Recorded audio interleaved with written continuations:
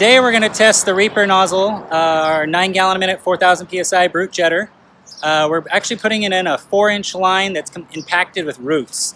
This is actually a section of about 45 feet worth of roots that a local customer of ours actually went through with his 12 gallon a minute machine in about 12 minutes. That's right, guys, 12 minutes. We're going to try this section of pipe that he was able to give to us with our 9 gallon a minute, only ramped up to around 3,000 PSI, so it's more like 7.5 gallons a minute.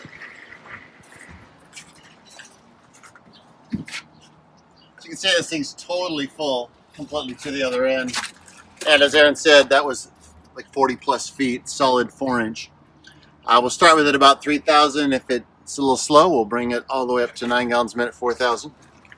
And see how she does.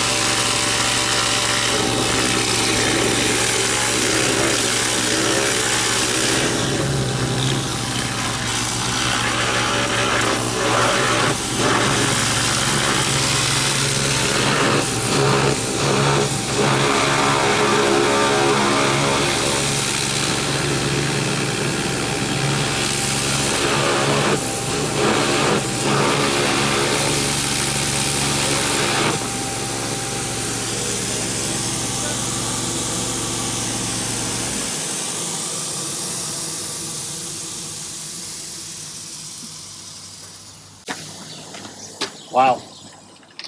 Again, that wasn't even full output of the Brute. It was 3,000 PSI, so probably a little more than 7 gallons a minute. And that was 100% full when we started. So you can see down there, one of the beauties of the REAPER is its ability to push. So once it's broken through, it's going to be able to push that stuff out toward the city main. So those of you that have to work from the building out, whether it's roots, grease, scale, whatever, not only you're cutting through it, but you're able to shove it toward the street, away from the building. Well, Aaron, that was a little faster than I expected. Yeah, right? It was great. Thanks for watching.